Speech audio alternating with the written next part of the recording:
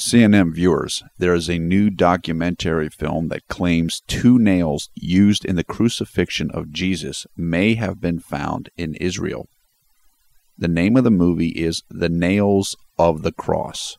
We will link to a Reuters article on this story in the video description below. The film features Canadian journalist and filmmaker Simcha Jacobovici as he investigates the supposed find for 3 years. The movie reportedly focuses on 2 nails said to have been found at the supposed burial site of Christian gospel figure Caiaphas. According to Wikipedia, Caiaphas was, quote, the Roman-appointed Jewish high priest who is said to have organized the plot to kill Jesus.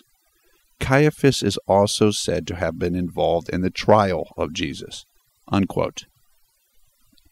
We will include links in the video description to the Wikipedia entries on Caiaphas and Simcha Jacobovici.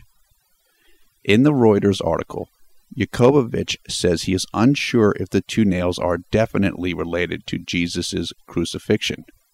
The piece goes on to mention that a number of experts in related fields believe that Jacobovici's assertions are without merit. The Reuters write-up also passes along that it has apparently never been completely established that the burial site where the nails were reportedly found is actually that of Caiaphas. Reporting for Conservative New Media, this is Paul F. Villarreal.